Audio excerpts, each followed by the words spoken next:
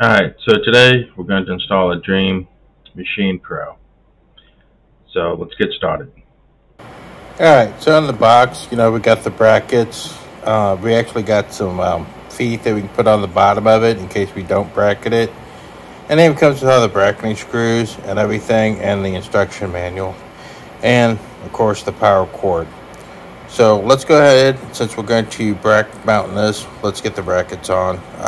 Should be pretty straightforward, just putting in screws. Alright, so I did get the brackets installed. So we're one step closer to get this thing up and running. Alright, so I do got this old 500 gigabyte hard drive laying around. So I am just going to put this in the case. And then putting it in the case is actually pretty easy. Let me flip it over here where you guys can see this. Is right here.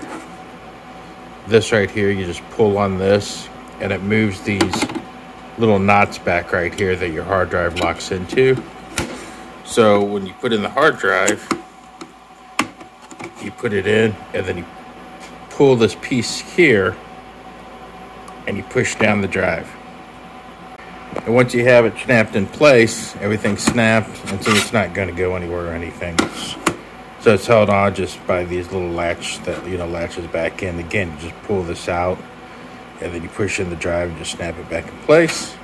And we can throw this into the drive here and we will be good to go.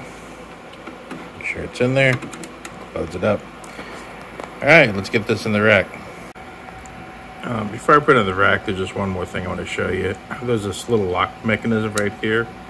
So it comes out with the lock and then unlocks. So when you put in your power cord, you can actually lock it, and then that way it won't come out easy. It's a nice little feature, especially if you're a cord tugger. And if you look at the cord, there's that little slot right there. That's where that lock goes into play. Alright, so I ran some wire, and then down here, you notice I got the Udemy Pro installed on the rack. I just gotta hook up the internet and stuff. Alright, so I got my cord here that plugs into my WAN over there. This is what goes up to my modem. Then this goes back upstairs to my main computer.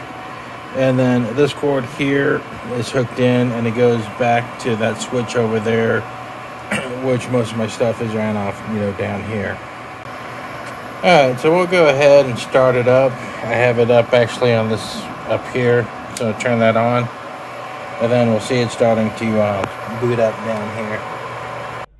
Alright, so to get our AT&T modem to work, what we end up having to do is go to firewall IP pass-through. We select the allocation mode of pass-through, and then the pass-through mode will be DHCSP fixed. And then we just select the unified device down here, so we check the DreamMachine Pro, and then we just hit save, and then we just reboot the modem, and we should be good to go. Alright, now that we got everything hooked up, we'll just go ahead and sign in. Alright, so now that we're logged in, get everything set up, we can go down here and we can notice that there's updates available. So we can just hit the updates and we'll go down here and just update all these, and then once we're done, we're done. It's pretty much set up, and I'm gonna have to go through all the features that this thing does and learn a little bit more about some of the advanced options, and hopefully after that we can continue some of these videos.